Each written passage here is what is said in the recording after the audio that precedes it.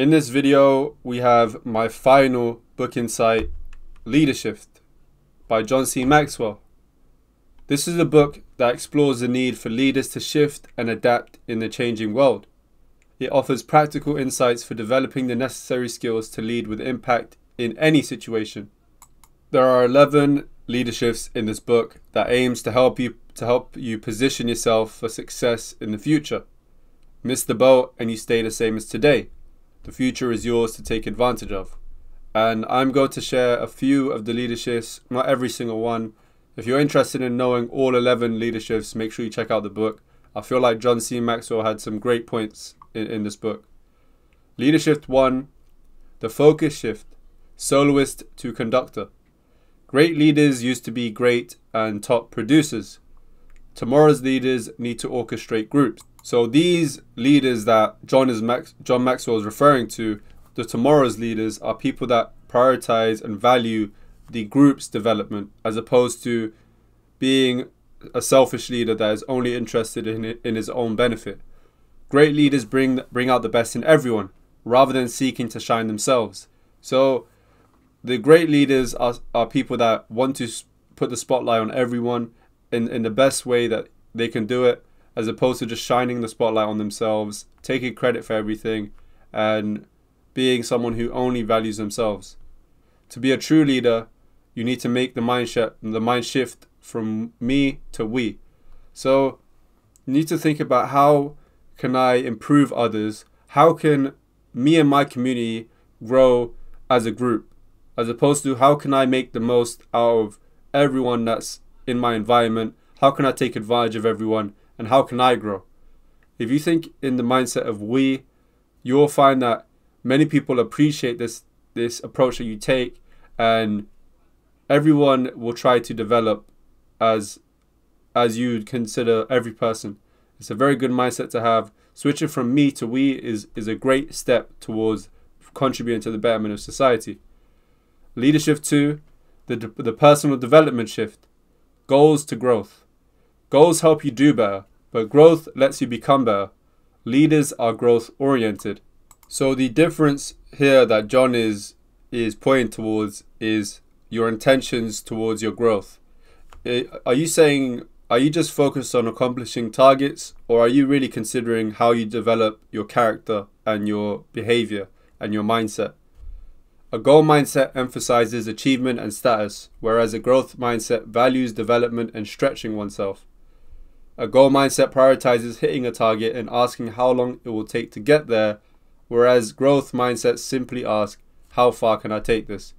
And I feel like one of the biggest differentiators versus growth mindset versus goal mindset is passion. How passionate are you about the career that you're in, about the thing that you're doing? If you don't have much passion for it, you'll likely lean towards a goal-oriented mindset. If you love what you're doing and you are very passionate about it, you will lean towards a growth-oriented mindset. Great leaders don't simply climb up the ladder. Through mentoring, they build ladders for others to climb.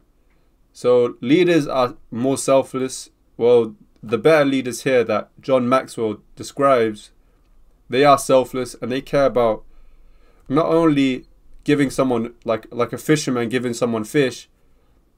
It's about the fish. Is the fisherman going to teach that person how to fish?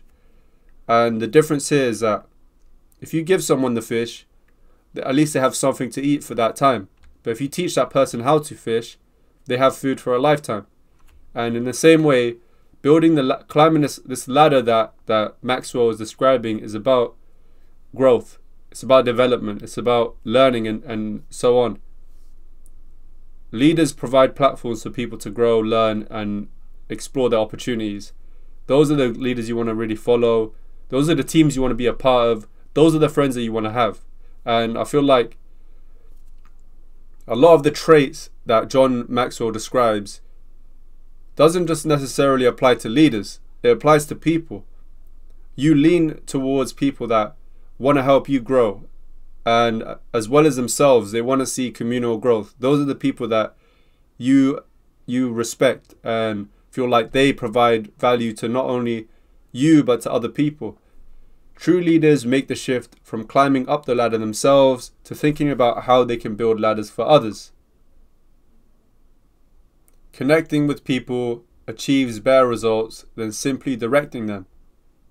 Making the shift from uniformity to valuing diversity will bring greater value and richness to your leadership and life.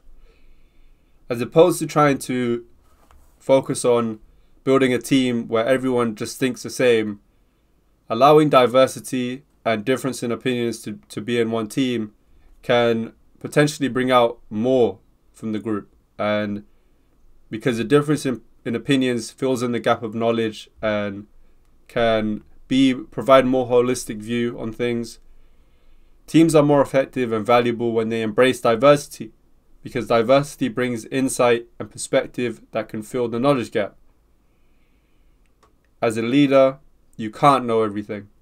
You rely on your own team to fill in those gaps, and it can do so most effectively when it brings different perspectives to the table.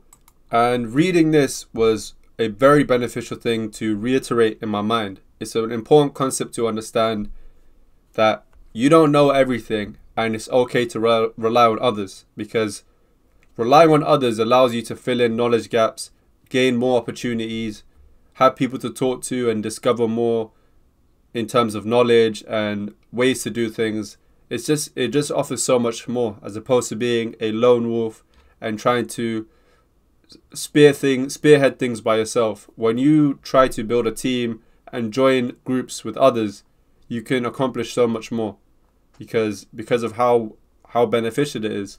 And in my opinion, this is the biggest benefit from John Maxwell's book. I feel like the idea that you alone is good, but you as a part of a group is amazing.